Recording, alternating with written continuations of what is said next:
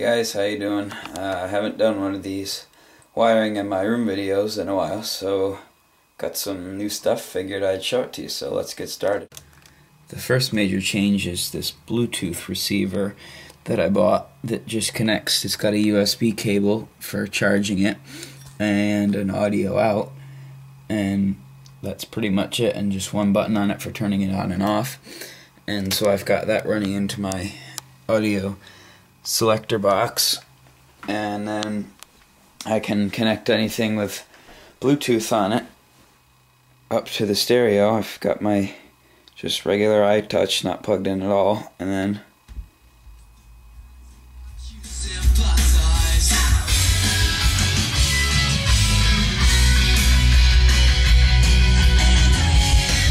plays right through the stereo. I've also ordered some more adapters off of the internet and extenders, and I've now got the bathroom speakers working. So I've got this little foot pedal switch down here on the floor next to my desk, and you just click it once and it turns on the power for the speakers that I installed in the bathroom. Figures that we'll never figure them out.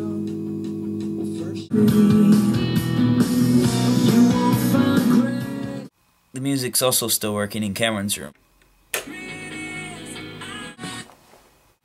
I've also purchased a little Bluetooth dongle for my laptop so I can stream whatever audio is playing out of my computer from pretty much anywhere in the house. The next thing that I got is actually downstairs.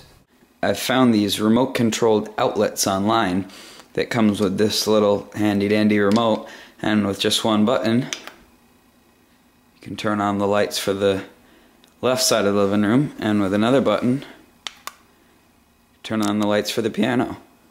And the third button controls the Christmas lights over the sink. Cool. These controlled outlets just plug into the top of the regular outlet, and they even come with a built-in switch on them so that in case you lose the remote you can still turn on and off your lights.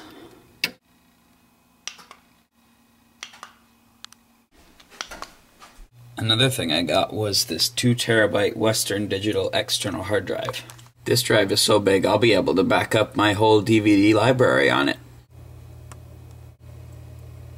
Final thing I've got are these. That's right, 2 60-watt Sony dual 4-inch driver, single 2-inch tweeter stereo speakers. They're connected to this old Sony amp, but it still works perfectly. Hook it up to the PS3 and we have my most realistic driving simulator so far. So that's pretty much it. Please be sure to like this video and subscribe. See you next time.